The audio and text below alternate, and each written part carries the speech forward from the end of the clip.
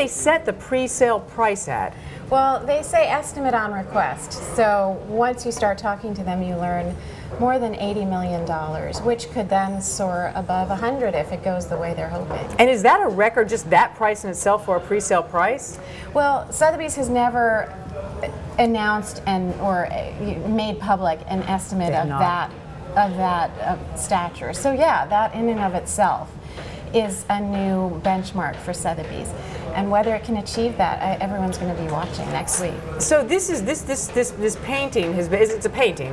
Is that technically it's a pastel. A pastel. This pastel has been on a sort of whirlwind tour. It is one of, is it 4 of the screams that were done? Tell us about the artist. People know the scream, they don't necessarily know the artist. Well, that's the interesting thing and the wild card in this auction, because the painting is much more, well, the picture is much more famous than the artist himself. And he was very tortured and always worried that he himself was going to go crazy because of a history of mental illness in his family. And this painting really brings that angst to life, and that's why it's become such a pop culture icon in and of itself. And we've seen it in movies. I mean, I think in the Home Alone movie, the main character, he's sort of like doing that pose as a scream. Homer Simpson does it. We've seen it. There he is, right there, doing it. That's such a famous shot. Who can forget it? I mean, Homer Simpson did it as well. What is it about the scream? You know, you've talked to so many people for this piece. It's a great piece you've written, and I'm glad I got a chance to read it early. What is it they say that the scream taps into in us? Why are we all so drawn to this? Well, I think, you know, very, very early on, he knew how to market this painting.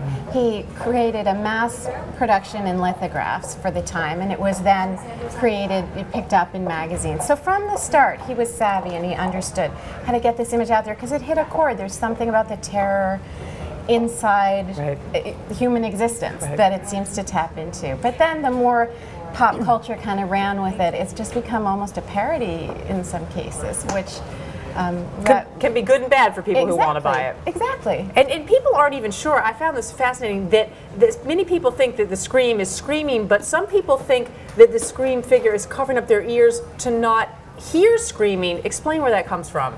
Art historians disagree about this, but I thought that was interesting too. That Munch wrote a poem a year before he did the first version of this work, and he said that he was walking at that spot along this fjord in Oslo where he was overwhelmed with anxiety. He heard the scream, the piercing, unending scream through nature.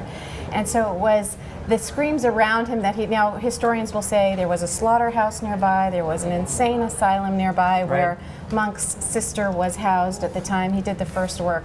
So there are reasons that he might have been hearing screams around him, which is where that theory comes from. And Munch, his first name, you pronounce it Edvard, is that right? Munch. And you've sort of drummed up some of who some of the potential buyers may be. Walk us through a couple of those folks. Well, you get into this and you hear the phrase, the usual suspects. It seems to be more some of the people who are the trophy hunters out there.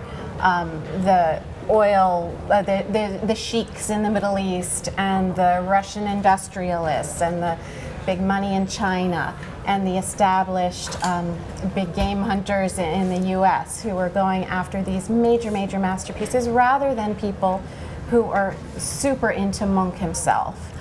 Or Norwegians for that matter. There is not that much gigantic wealth, and I mean there are people in Norway who could afford it, but it's not generally assumed that the person will be from Norway. And there was some fear very quickly about whether this pastel would be stolen before it ever got to auction.